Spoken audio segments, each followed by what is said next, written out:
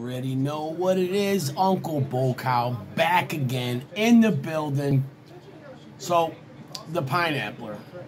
He sends me some of those there Carolina Queefers, right? Well, he starts sending me messages. Did you get them? Did you get them? Did you get them? Did you get them? I don't know if he tracked the package and found out. I'm like, I go just literally grabbed them out of my mailbox. He's like, did you review them? Did you review them? Did you review them? I'm like, holy cow, man. I can't even breathe. He's bothering me to review these freaking things. So I told him, or Mrs. Bullcow's not going to be with me. She's taking a nap right now. So I'm going to have to freaking review these things by myself. Just kidding. That's not what happened. It's a good one, though, right? Sounded good, huh? Mrs. Bullcow is out of commission right now, okay? So I'm going to get lit up here. I took these Carolina Queefers and I put them on some crackers here. Just put a little bit of goat cheese so it sticks, so the pepper don't fall off.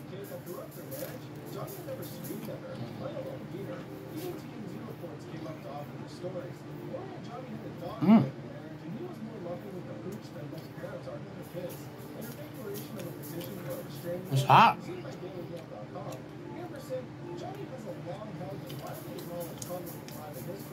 Woo!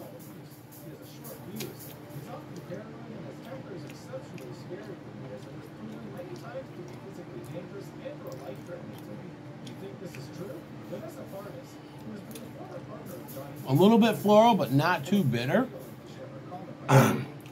Very hot. Woo! Tony said that these tasted really good, and that's why he sent them to me. He knows that me and Mrs. Bullcow don't particularly like the flavor of Reapers. But he said that these taste awesome. And so he thought he wanted us to give them a try. So thank you to the Pineappler.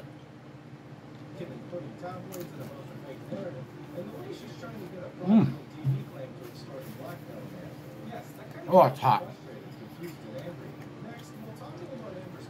Woo!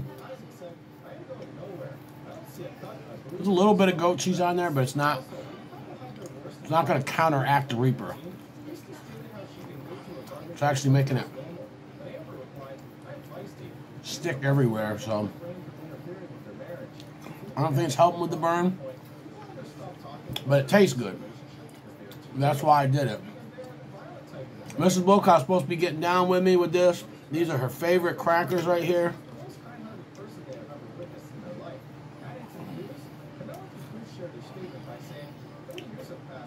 Of course I'll save her some. Wow. So Tony, the Pineappler, he was in the grocery store the other day. And I think it was a different grocery store than one he frequents. But, man, he found Scotch bonnets and all different color Scotch bonnets and fresh Reapers, nice big ones. We don't see that in the stores here. I haven't seen Scotch bonnets in the grocery stores in 20 years. Reapers, 2 years ago I seen them once. I bought some and we cut them up and put them in sushi. Ghosts I seen last year, I think it was like September.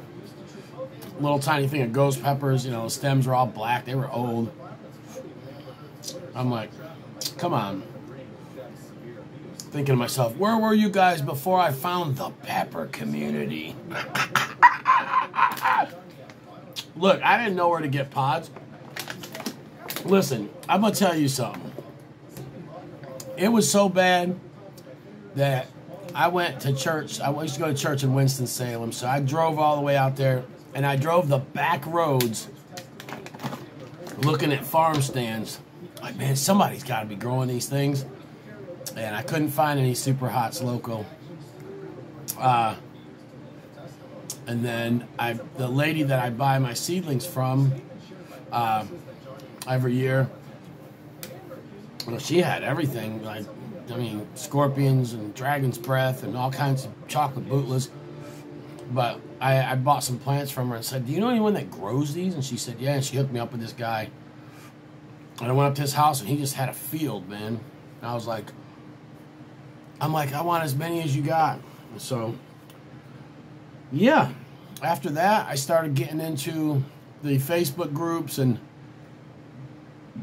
watching the YouTube channels, getting to know people. And now I have too many peppers. And when it's pod season, this year is gonna be crazy. My one guy, I gave him 106 plants. He's got a total of 200. My other growing partner, 36 plants. All of them pods from the 36 plants. Every pepper's going to me. The other guy from the 200 plants, I'll be getting 5 pounds a week. I got 57 plants of my own. I also got some. I've sent some seeds out. I gave some seedlings away to people, and just said, "Hey, give me a bag of peppers." You know, when the season's hot, So, I've been blessed. Yo, Carolina Queefer. Man, I'm burning right now. Thank you, Pineappler. These actually do taste pretty good. I'm surprised, man. You know, like I said, I was getting my Reapers from one person and last year, and I don't know if maybe he had too much nitrogen in his soil.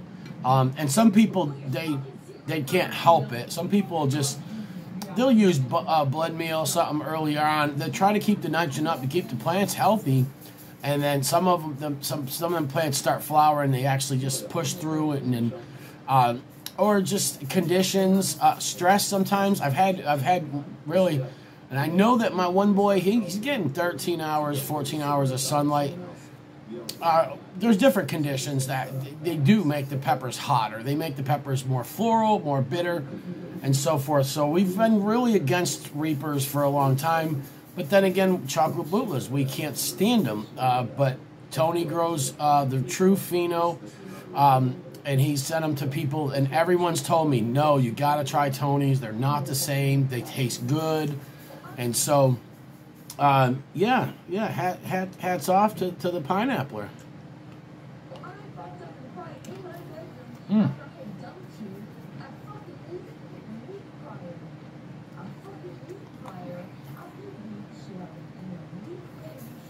Those do taste good.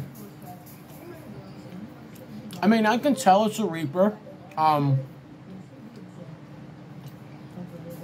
like I said, it's got that floralness to it a little bit. The thing is, this one's not bitter.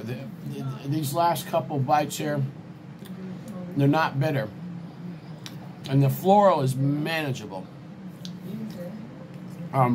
All super hots are floral to a certain extent.